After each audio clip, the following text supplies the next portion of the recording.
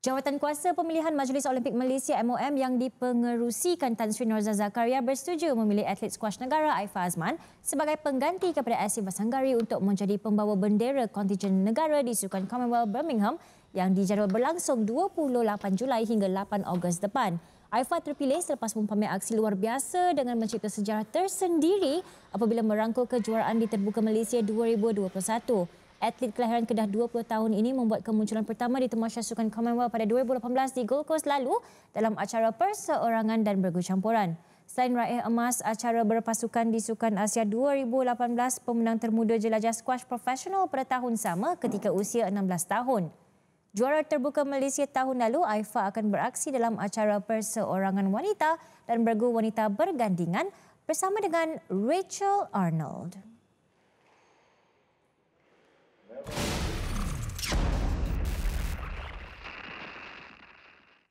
Okey, kita bersama dengan the new flag bearer, Aifa Azman. Tahniah Aifa. Apa perasaan Aifa selepas dapat tahu telah dipilih menjadi pembawa jalur gemilang? Aifa dah agak-agak adakah sebelum ni atau memang terkejut? Hi, first of all, Aifa nak ucapkan terima kasih kepada MOM kerana memilih saya sebagai pembawa jalur gemilang di Tamasya Sukan Commonwealth. Aifa memang tak expect langsung untuk jadi flag bearer and before this, and Aifa pun tak sangka what happened to Sivasangari, and I'm very honoured to be chosen as the flag bearer lah dekat Commonwealth nanti. Okey, Aifa, so based on apa yang kita dah ceritakan tadi kan, ini merupakan penampilan kedua Aifa di Sukan Commonwealth, yang the first one was dekat Gold Coast. So Aifa ada tak letak apa-apa sasaran peribadi ke apa ke selain satu sasaran yang diletakkan buat tim squash dekat Birmingham nanti? So first, last time Aifa pergi Commonwealth, that time Aifa still quite young, and this time hopefully Aifa boleh bagi something for Malaysia. Seperti Major cakap, dia orang target women's doubles. Suppose Sanggari dengan Rachel, but now Aifa kena gantikan tempat Sanggari untuk main women's double. So hopefully me and Rachel can get something lah dalam acara wanita bergu. You can do it lah Aifa. We all ada faith in you. Yes. Okey, tapi Aifa nak tahu kan, we all nak tahu. Aifa ada tekanan ke dengan sasaran satu emas di samping ketiadaan teammates, especially Sivasangari, or Aifa yakin dengan tim after you dapat emas Sukan Asia 2018 hari tu? So Aifa, tekanan tu always akan ada. Setiap tournament pun Aifa akan ada rasa tekanan and nervous before matches.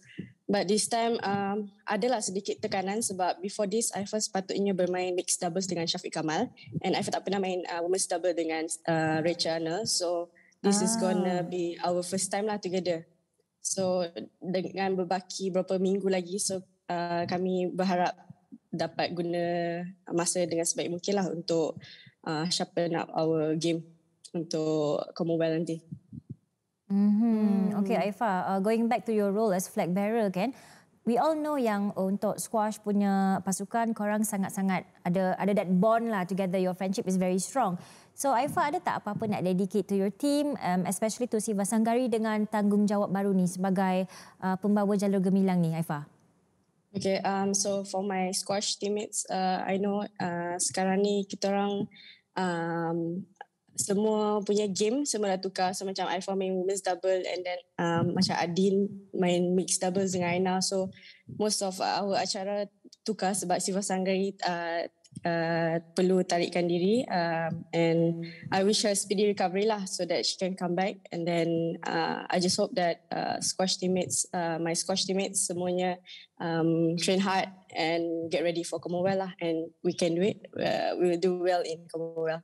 Yes, you'll do well. Come on. Okay, Aifa sempat berkomunikasi dengan Sivasangari baru-baru ni lah untuk ask how she's doing and how she's coping. Aifa tak ada contact lagi dengan dia, so I'm just giving her time because currently dia dekat hospital, so Aifa tak ada pergi hospital tengok dia. Badan her Rachel Anna ada pergi tengok dia dekat hospital, so we try to keep in touch. last time I jumpa dia pun on Saturday, which is morning punya training. So that is my last time lah jumpa dia. So hopefully she can datang get back stronger. So kita confirm akan merindui kehadiran Sivasangari. Tapi apa-apa pun, all the best, good luck kepada your team. Hopefully you guys boleh bring more than one goal perhaps. All the best, Aifa. Thank you, Thank Aifa. you. Bye. Bye-bye. Bye.